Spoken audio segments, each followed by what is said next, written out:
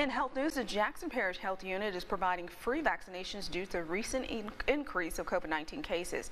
NBC 10's Valerie Moravi tells us what residents can expect from these services and joins us live in the studio with more.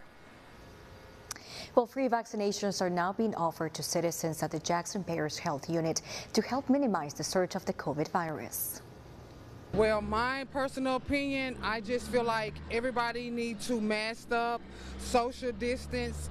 We are all aware that COVID has, rised again, so we have to stay safe. According to the Louisiana Department of Health, Northeast Louisiana has experienced an increase of positive COVID rates climbing from 21% to 27%. My concern as a parent, you let them go to school.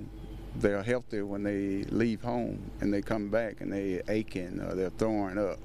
They had to get it from somewhere, and the only place they've been is at school. COVIDActNow.org says the Jackson Parish community is 94% more vulnerable than any other county in the U.S. The Jackson Parish Health Unit is now offering COVID-19 testing kits, free vaccinations for COVID-19, the flu, and monkeypox. Residents say they are taking precaution.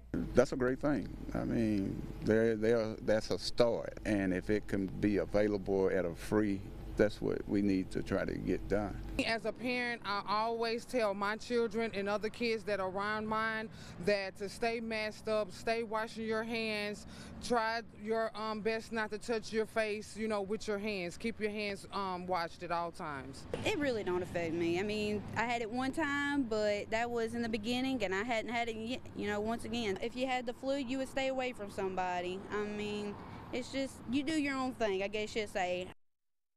Well, free vaccinations are now available Tuesdays, Wednesdays, and Fridays from 8 a.m. to 4:30 p.m. For details, you can visit myarclimist.com. Reporting live in the studio, and Valerie Moravi for your Arclimist News Source.